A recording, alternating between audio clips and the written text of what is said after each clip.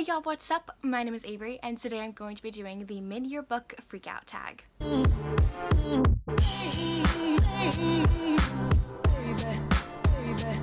I absolutely adore this tag. I've done this tag every single year that I've been on BookTube, I'm pretty sure. This is basically a book tag talking about all of the books that you've read so far this year. I believe I have read 94 or 95 so far this year, which is insane. I've never read this many books halfway through a year. I think the highest number of books that I've ever read in a year was last year, and I think I read like 120 or something. I'm definitely going to pass that.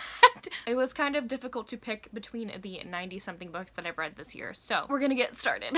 So question number 1 is the best book that you've read so far in 2020, and that one is definitely, without a doubt, Get a Life, Chloe Brown by Talia Hibbert. Our main character, Chloe, has a chronic illness called fibromyalgia, and it is very similar to my own chronic illness, so that was the main reason why I loved this book so much, is because I connected to Chloe so much. She's also stinking hilarious. Okay, so basically Chloe has this chronic illness and she's been living with her parents for a while, but then something happens in like the first chapter where she realizes she needs to get a life. She needs to make a like to-do list of things she wants to do before she dies, basically. And so she moves out of her parents' house and into her own apartment, and there she meets the superintendent of the building, Red, and Red may or may not end up having to help her complete this like bucket list that Chloe has, and they don't really like each other. It's like a hate to love romance as well. It was so well written. I connected so much to Chloe. I don't have her chronic illness, but like I just felt the same way that she feels like all the time, and it was amazing. Red is like the ultimate book boyfriend for me. I am in love with him. I will forever be in love with him. Question number 2 is the best sequel you've read this year, and for this one I haven't really read all that many sequels. I have started series this year. The one that I'm picking for this one is a series that I have started this year. It's the third book in the Wicked Villains series called A Worthy Opponent by Katie Roberts. So this series is about heroines or heroes in a story, and if they got with the villain instead of the good guy in their Disney story. This book is about Tinkerbell and Hook and their relationship. These are very like taboo, steamy BDSM kind of books, so beware of that. I believe both of them are bisexual if I'm not mistaken. It's like an arranged marriage or marriage of convenience story. I really enjoy this one. It's my favorite book in the Wicked Villains series for sure. Question number 3 is new release you haven't read yet but want to. Okay, so I picked 3 because there are 3. The first one is My Calamity Jane by the Lady Janies, Cynthia Hand, Brody Ashton, and Jody Meadows. I have absolutely adored the 2 Lady Janey books that they've come out with. The first one was a Lady Jane Grey retelling, and the second one was a Jane Eyre retelling, and I believe My Calamity Jane is a like western, which is so exciting to me. I haven't read a lot of westerns like ever. I don't have a physical copy on me at the moment. I haven't purchased it yet, but it's one of my most anticipated reads of the year, and it was just released, so I'm very excited to go purchase myself a copy so I can read this book. This whole like companion series are basically just funny retellings of Jane stories, and I've loved the past 2, so I'm very excited for this one. Next, I also have From Blood and Ash by Jennifer L. Armentrout.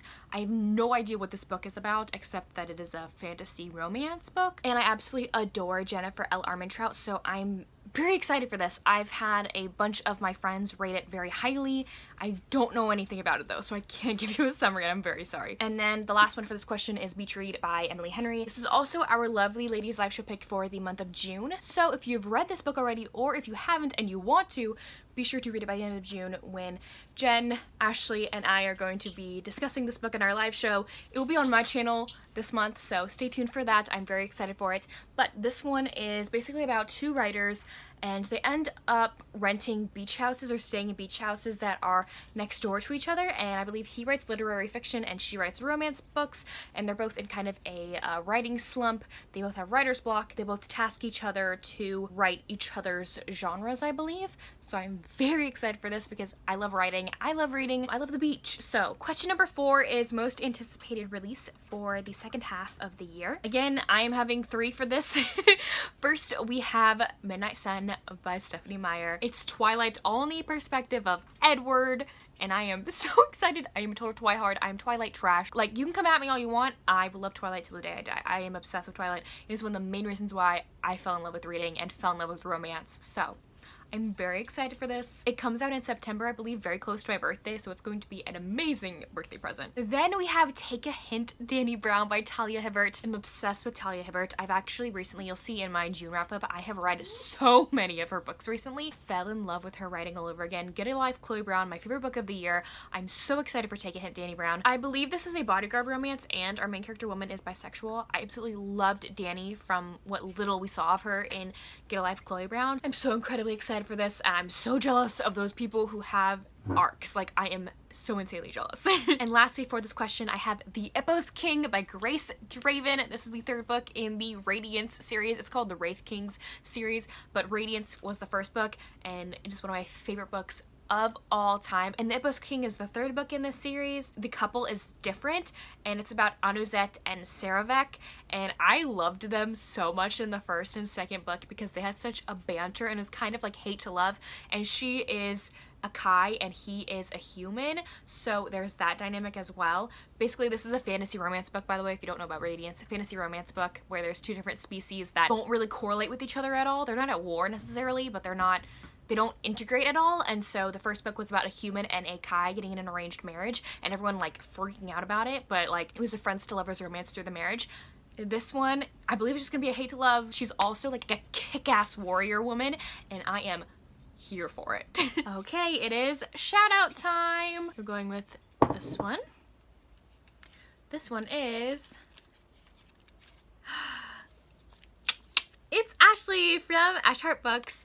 Ashley is probably one of my best friends here on YouTube. I absolutely adore her. She is another co-host for the Lovely Ladies live show that I do with her and Jen. I love both those ladies so much. She is one of the first friends that I ever made here on YouTube. We like started around the same time, and we have just been bringing each other up and like just being friends through this whole experience. Ashley is a romance reader. If you are not subscribed to Ashley and you read romance, what are you doing with your life? She reads mainly historical romances, so if you adore historical romances, there you go, but she reads like any kind of romance. She just is a lover of historical romances, so I absolutely adore Ashley, so please, please, please, please, please go check her out. Question number 5 is biggest disappointment, and that would have to go to, unfortunately, Tavern to Hoax by Martha Waters. I gave this book 3 stars, thinking that it was going to be a 5 stars for me. This is a historical romance book dealing with a married couple.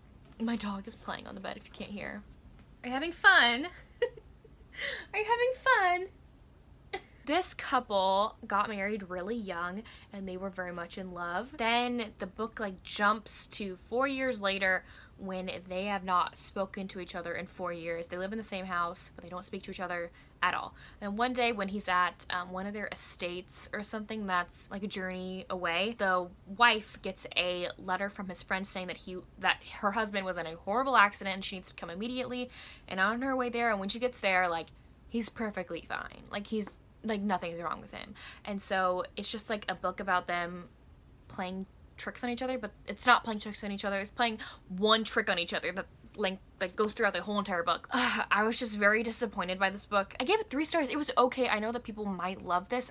I just didn't love it. The characters were very childish to me. I was just disappointed by it, unfortunately. Question number 6 is the biggest surprise. I have 2 for this one. First, we're going to go with Toxic Desire by Robin Lovett. This is an alien romance book, and I have yet to find, before I read this book, a alien romance that hooked me as much as Ice Planet Barbarians. And I just went into this one thinking that it would just be like one of those alien romance books that I normally just give 3 stars to because they're nothing like Ice Planet Barbarians, but then I read this one and fell in love with it. So this is a alien romance, and in this world, humans are at war with these aliens that are like completely gold. Like, everything about them is gold. Their eyes, their hair, their body, like everything. This general of this ship, their ship gets invaded by these aliens, and so the general is a woman, and she ends up fighting with this alien guy, and they end up accidentally, like, while they're fighting, end up getting released into a space pod that's on the ship, and it crashes on this planet where, if you're not constantly doing it, you will be in complete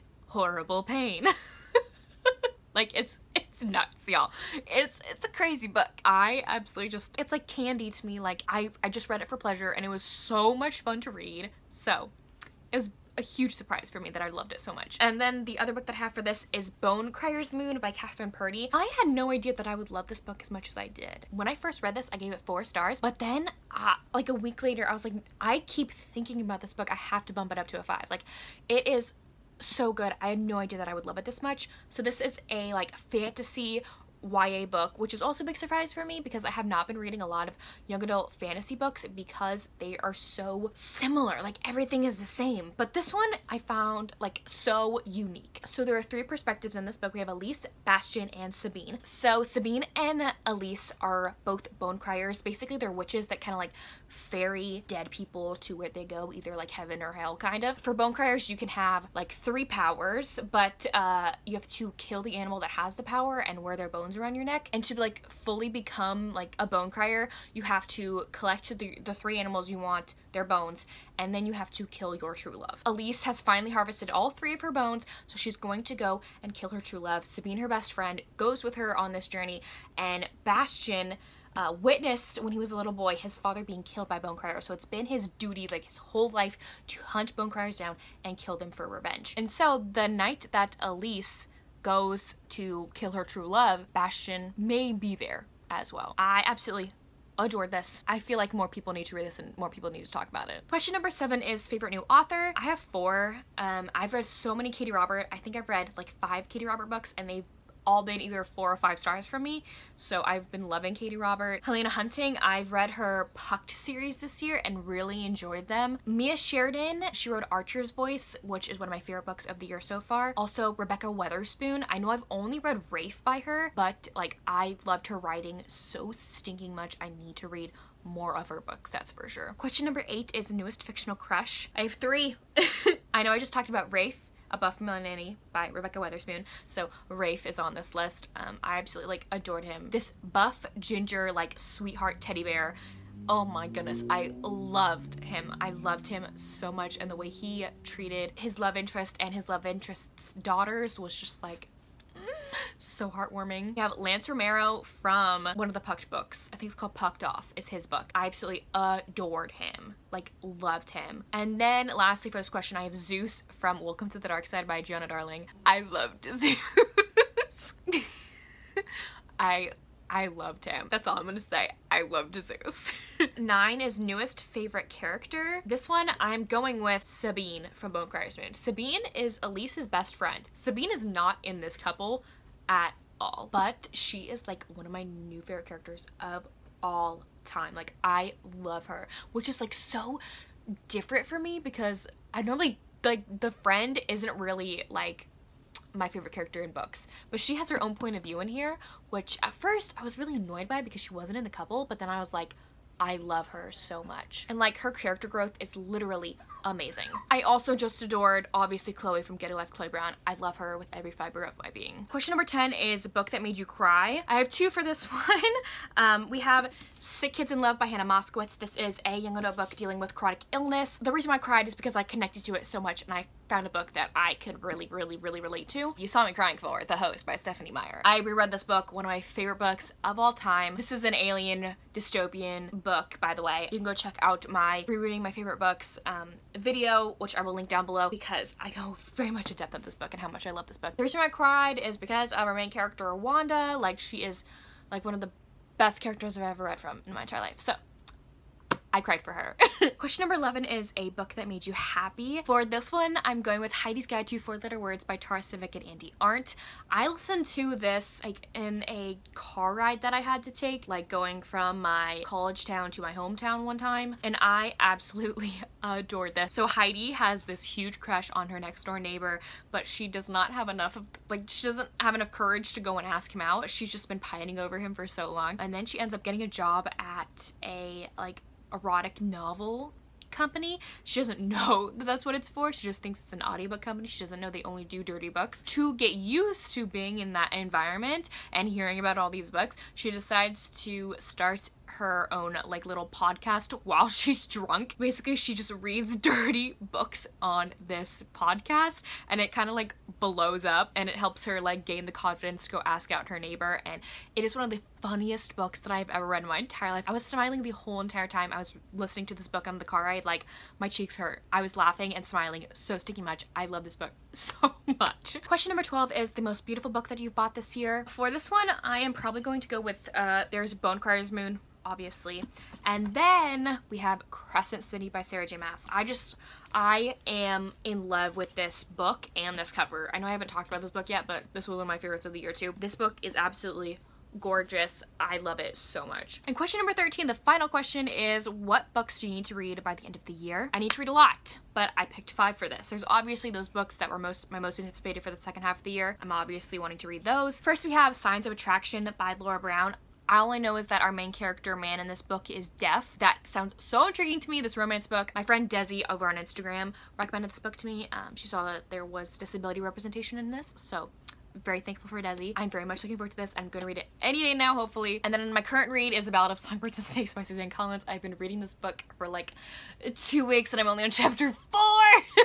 But that's just because I've been horrible at reading physically at the moment. This is the sequel to Hunger Games, the prequel book, all about President Snow. I'm enjoying it so far, so I need to finish this though. Then I have to read Find Me Their Bones by Sarah Wolf. This is the sequel to Bring Me Their Hearts. This came out in like December of 2019 and I still haven't read it yet. This is the sequel to a young adult fantasy series that I'm absolutely obsessed with. I also want to read Serpent and Dove by Shelby Mahurin. I started it. I think I read like 1 or 2 chapters and put it down because I think a new release came out or something, but I'm still wanting to read it. Like, this sounds so stinking good. All about like a witch having to marry a witch hunter and he doesn't know that she's a witch, and that sounds so good. And then the last one that I've been meaning to read for so long is If You Come Softly by Jacqueline Woodson. I read a Jacqueline Woodson article in my multicultural children's literature class that I was in last year. I saw this book on Book Outlet before I stopped shopping at Book Outlet because we all know Book Outlet is trash right now. But anyway,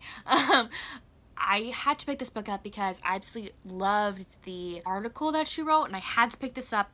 And I believe this is a like young adult, like contemporary romance book about a black boy and a girl who is Jewish, and like, so good to me. I'm so excited for it. There you have it. That was my mid-year book freakout tag. Let me know down below if you have done this video yet. I would love to watch it. I love watching this tag so stinking much. Also, let me know down below if you've read any of these books or if you plan to. But anyways, thank y'all so much for watching. I will see you soon in my next one.